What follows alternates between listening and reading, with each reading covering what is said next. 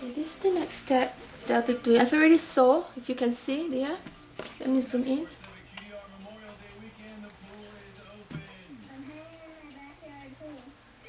So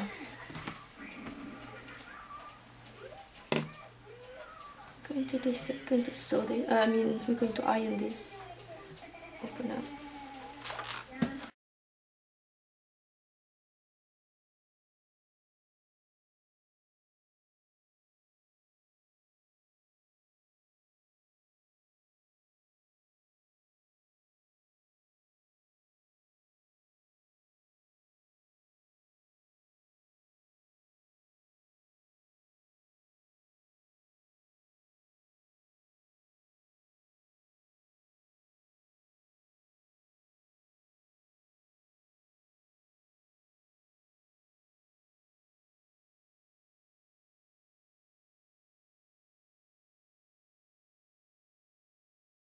The finished product has not been so yeah, so we're going to do that next.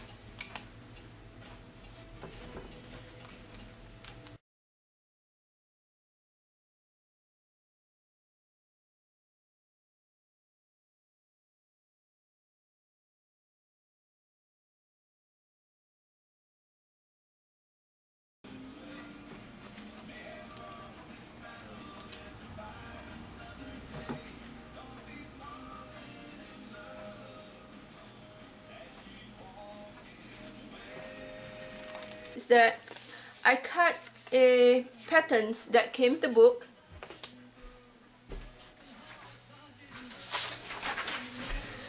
The book is no longer available. I'm not so sure when I bought this. I think 2 years ago or something.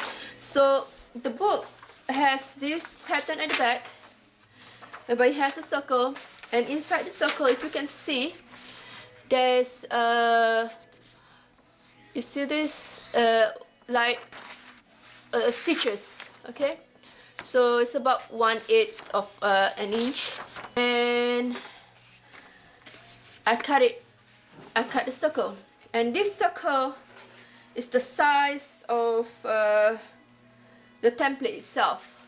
So I've already cut the circle itself from the template, and I cut this pattern. And what I did to this pattern is that I have the fusible, I guess, interfacing. So if you can see, this is the shiny side and this is a non-shiny side.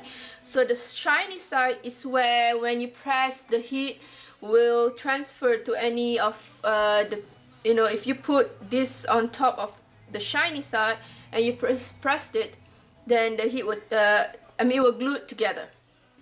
So what I did is that I take this paper cut out that I cut out from the patterns, and I put it on the shiny side so that it will glue together and become slightly stiff instead of soft. It's mine.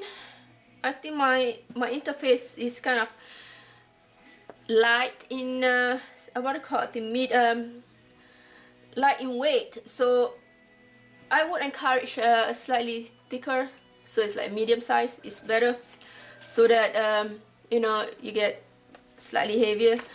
But this will do for now. Put it this way, whereby I have my fabric here. I'm going to put it like that, and what I'm going to do later on, I'm going to sew according to these stitches here that is shown, if you can see.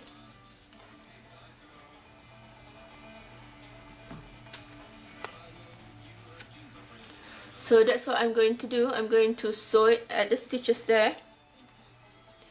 So yeah, and I'm going to put a link down below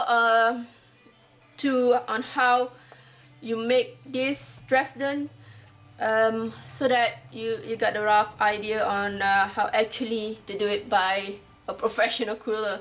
But anyway, this is how I do it, and from what I read from the books and also from watching YouTube. Yeah.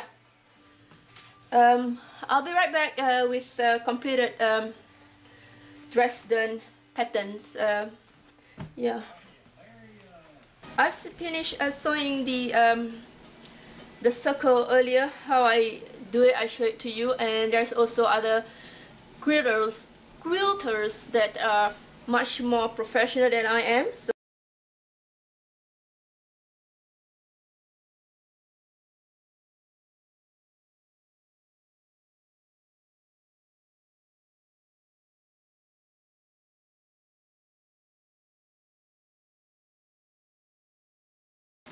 and so yeah,